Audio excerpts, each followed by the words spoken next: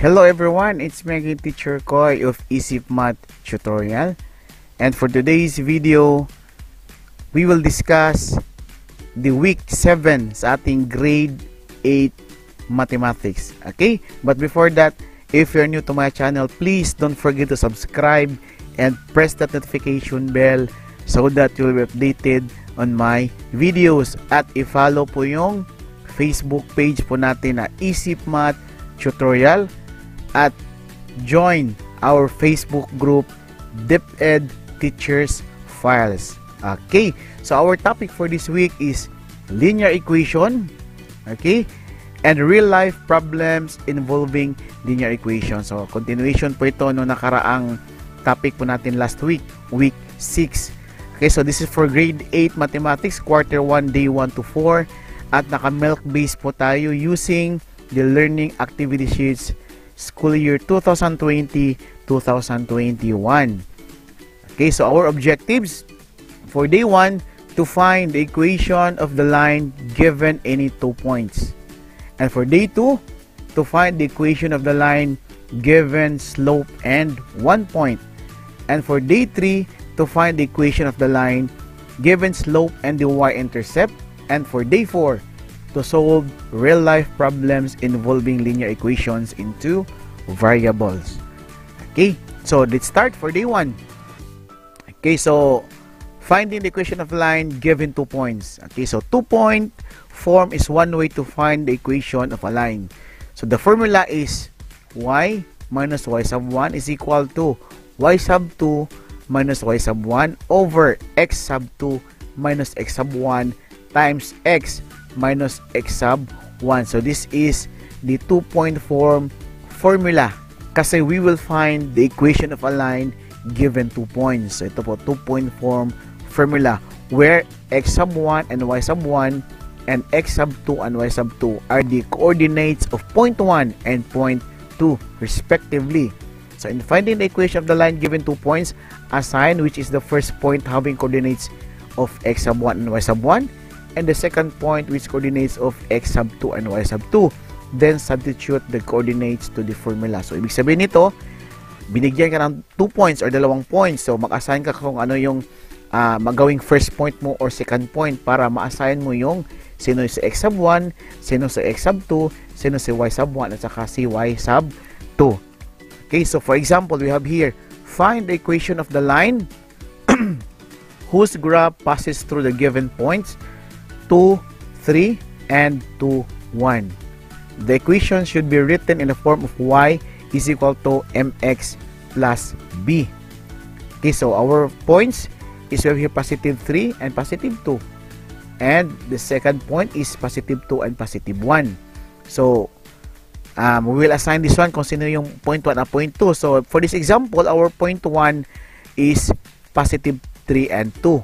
So, our x sub 1 is positive 3 and our y sub 1 is positive 2, di ba? And for our point 2, ito si positive 2 and positive 1. So therefore, ang ating x sub 2 ay si positive 2. At tapos ang yung ating y sub 2 is positive 1. Okay, kasi si x sub 2 at saka si x sub si x sub 2 at saka sa y sub 2 is coordinates ng second point. Okay. So now, ano pong gagawin natin? I-substitute po natin yan doon sa ating formula, the 2-point form formula. Here, y minus y sub 1. So, sino po si y sub 1? Ito po yung y ng ating point 1, di ba? So, equal to y sub 2. Sino si y sub 2? Yung y natin sa point 2 minus y sub 1, which is y natin sa point 1 over x sub 2. X sub 2 is our x ng ating point 2 tapos minus x sub 1 which is the x of our point 1 times x minus x sub 1 which is the x of our point 1. Okay, so substitute. So magiging ganito, y minus 2. So 2 is our y sub 1 is equal to 1 which is our y sub 2 minus 2 which is our y sub 1 over 2 which is our x sub 2 minus 3 which is our x sub 1 times x minus 3 which is our x sub 1. So simplify. Y minus 2 is equal to 1 minus 2, that is negative 1, over negative 1 is the result of 2 minus 3, diba? Times x minus 3 or times the quantity x minus 3. So simplify. So y minus 2 is equal to positive 1. Positive 1 dahil negative 1 divided by negative 1 is positive 1 times the quantity x minus 3. Okay, so simplify further. We have here y minus 2 is equal to, i-distribute natin si 1, di ba? 1 times x, that is x. Then 1 times negative 3, that is minus 3. Distribution property. So simplify, y is equal to x minus 3 plus 2. Saan galing si 2? Dito sa kabila, di ba? Because we will rewrite this one into the form of y is equal to mx plus b. So lipat natin si 2 dito sa kabila. So we will add both sides by positive 2 para makancel out si minus 2 dito sa left side para maiwan si y. Tapos we add positive 2 din sa kabilang side, sa kabilang side, kaya naging ganito, y is equal to x minus 3 plus 2. Okay, so simplify. Y is equal to x minus 1. Bakit minus 1? Diba? Minus 3 plus 2. This is negative 3 plus 2. So this is negative 1 or minus 1. So this is now in a form of y is equal to mx plus b. So this is now our answer. So all you have to do is i-substitute nyo lang yung value ni x at saka ni y doon sa ating formula kasi given 2 points, di ba? Mag-assign ka lang kung sino yung point 1 at saka si point 2 para ma-identify mo kung sino si x sub 1, y sub 1, x sub 2 at saka si y sub 2. Okay, so that's for our day 1. So for our day 2, second way of finding equation of a line is using slope and 1 point. The formula is y minus y sub 1 is equal to m. M is our slope, di ba? Times the quantity x minus x sub 1. Okay, so slope and 1 point. So the value of m is the slope of the line which contains the fixed point p, or point 1 is equal to point 1 x sub 1 and y sub 1, di ba? A linear equation whose slope and a point on this graph are given can be determined by substituting the given values of m to y is equal to mx plus b and solve for b. Okay, so para mas maintindihan po natin mabuti, we have here the example. Find the equation of the line given slope of 5 and passes through the given point 3 and negative 2. So since slope and 1 point, so it means meron po siyang given na slope at saka given na isang point. Okay, so write the equation in a form of y is equal to mx plus b. Okay, so solution, let y is equal to mx plus b be the required equation. Okay, kasi ito po yung susundin natin, di ba? The slope intercept form, y is equal to mx plus b. The given point is positive 3 and negative 2. So the value of y at x is equal to 3. Di ba? Value of y at x is equal to 3, then is negative 2, and m is equal to 5. Thus, using the y is equal to mx plus b, substitute the values to solve b. Okay, so ito na po siya. Value of y at x is equal to 3 is negative 2. Di ba? So, kung positive 3 si x sa given point dito, di ba si y is negative 2. So, yung negative 2 po natin, i-substitute natin dito kay y. Di ba? This is y is equal to mx plus b. So, negative 2 si y is equal to m. Di ba? mx. Saan galing si 5? M. Di ba? Given slope 5. Okay. Then, x. 3. Saan galing si 3? Di ba? Ito, x is equal to 3. Ito, given point 3. Ito si x. Tapos ito si y, negative 2. So, nagiging 5 times 3 plus b. So, now, our missing variable is b. Okay. So, negative 2 is equal to 5 times 3 plus b. Okay. So, simplify. Negative 2 is equal to 15. Kasi 5 times 3 is 15 plus b. Okay. Then, simplify.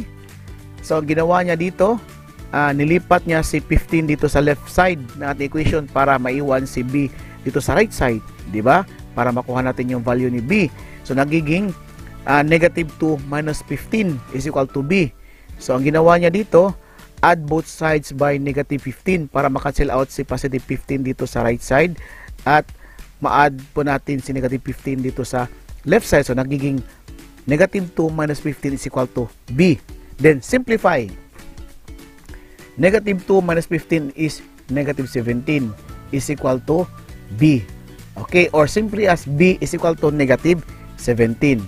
So therefore, the required linear equation is y is equal to 5x minus 17. Bakit nagiging ganito? Okay, y is equal to 5. Saan galing si 5? Si slope, di ba? Oh, tapos variable x minus 17. Saan galing si negative 17? Ito, yung b po natin or the y-intercept, yung kinuha natin kanina. So, ito na po yung equation natin. Y is equal to 5x minus 17 using the slope and 1 point. Okay, so I hope nakuha po natin. Okay?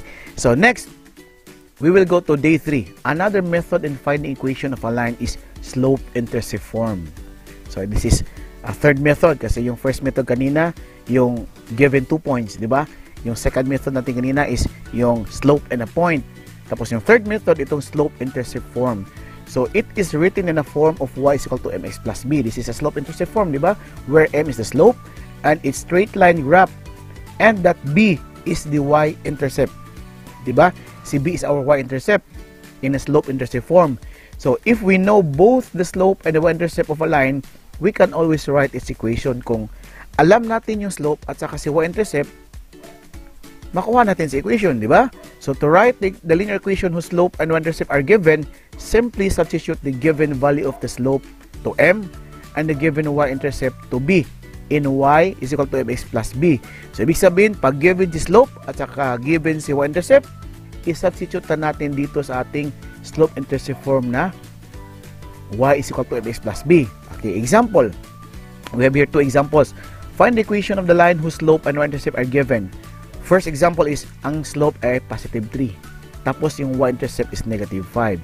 So, since the slope is positive 3 and our y-intercept is negative 5, then using the y is equal to mx plus b, just simply substitute the values. Di ba? Meron tayong m na 3. So, therefore, y is equal to m, which is 3, then x, our variable, minus 5, which is our y-intercept negative 5. So, ganyan lang po ka-easy, di ba? Substitute the value of m and the value of y-intercept. So, nakuha na po natin yung equation. This is y is equal to 3x minus 5. Okay? So, given the slope and given the y-intercept, substitute directly the values sa ating slope-intercept form na y is equal to mx plus b. Okay, for example number 2, we have here, slope is negative 1. Negative 1. Tapos ating y-intercept is positive 2. Substitute to the form y is equal to mx plus b. So, slope is negative 1. So, therefore, y is equal to negative x. Saan si 1? Di ba automatic to pag walang numerical coefficient, automatic meron sang 1. So, this is negative. So, therefore, negative 1 plus our b, which is positive 2. So, kaya nagiging y is equal to negative x plus 2. Okay. So, that's it for our day 3. So, let's proceed to our day 4. Our day 4 is, after studying a linear equation in 2 variables, let us take a closer look at the real-life problems involving linear equations in 2 variables. So, now, punta na po tayo kung paano po mag-solve ng isang real-life problem. Diba? Using the linear equation or involving linear equations in 2 variables. Remember the steps in solving a problem. Diba? Nung nakaraang mga topics natin, sa ating week 1, week 2, week 3, yung mga solving problems, diba? May steps po doon, okay? So, ibig sabihin po nito, basahin mabuti, 'di ba? Intindihin yung binasa natin na or yung given na problem para po makuha natin kung ano po yung missing or ano po yung hinahanap, okay? At saka ano po yung given, okay? At saka malaman natin kung ano yung overview ng problem, okay? For example, we have here, Buddy invested 10,000 pesos on a venture and earns 500 pesos per month. What will be his profit on the investment after 1 year? So, si Buddy, nag-invest siya ng 10,000 pesos. Tapos, maka-earn po siya ng 500 pesos per month. So, from his 10,000, meron siyang 500 pesos per month. Yan po yung kita niya, 500 pesos per month from his 10,000 pesos na pera. So, now, for our solution, we will make a table para mas makita po natin, para mas maintindihan po natin. Okay, so number of months, gawin natin tong x, represented by x, number of months. Then, yung profit po natin ay yung si Y. Okay, so ito na po siya. Number of months, which is our X, and our profit is Y. So, pag 0 po yung month, so it means yung pera na is 10,000 lang, di ba? Kasi hindi po nag-move kasi 0 yung month.